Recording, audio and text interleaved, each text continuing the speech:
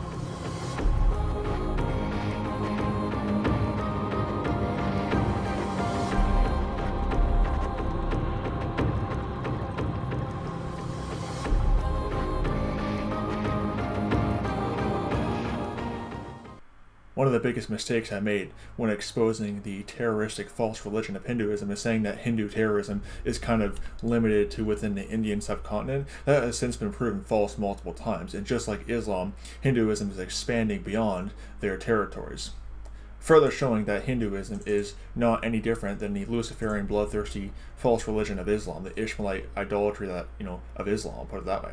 This is on Al Jazeera. It says Hindu nationalists now pose a global problem. The recent UK violence should serve as a wake-up call. Hindu nationalism is no longer a worry just in India. Yeah.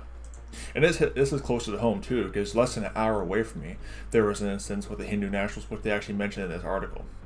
It says in the article, India's Hindu right wing has long advocated for its vision across the world. Overseas offshoots of Prime Minister Narendra Modi's ruling BJP party have helped in this, as have allied groups like the Vishva Hindu Parishad or World Hindu Council.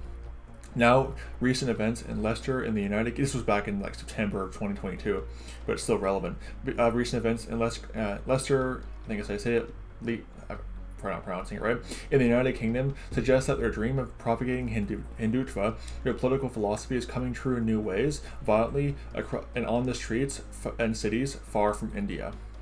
Yeah, because it's a Hindu holy war. It says in the article, on September 17th, young Hindu men marched through the streets of Leicester chanting Jai Shri Ram, which is basically just their version of the Muslim war cry, and now a Hindu nationalist war cry, and attacking Muslims. This muscular brand of Hindu pride and chauvinism that the Hindu nationalists have always this is the one they've always aspired to.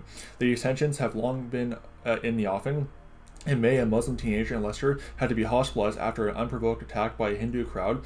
In August, after India's win against Pakistan in a cricket match, a Hindu group walked through the streets chanting "Death to Pakistan" before attacking a Sikh man. There were similar reports after a second cricket match between the two countries that India lost. In response, a group of Muslim men have also held protests. In one instance, a man pulled down a flag outside of a Hindu religious center. Yeah, it's just two forms of Satan's kingdom fighting each other. Now here is right here at home in Canada.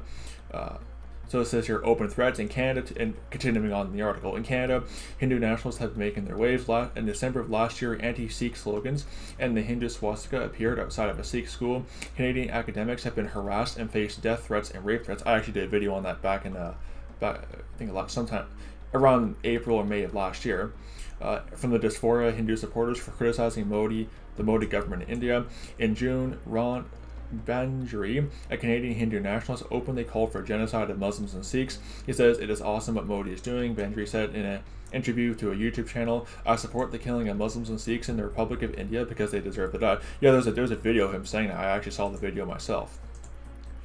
Continuing on in the article, Australia is witnessing an uptick in hate crimes committed by Hindus against Muslims and Sikhs. One such attacker, Vishwa Sood, was eventually arrested for a series of attacks on Sikhs and was convicted and deported since his visa had expired. When he got back to India, he received a hero's welcome. Attempts have also been made by Indian authorities in Australia to silence critics of Modi and his Hindu nationalist policies. 13 academic fellows resigned from the Australia-India Institute and the University of Melbourne, citing interference from Indian High Commission and attempts to censor research and writing that presented an unflattering image of India. And it's not just with the Hindu nationalists, but criticism of Hinduism in general and insulting Hindu gods.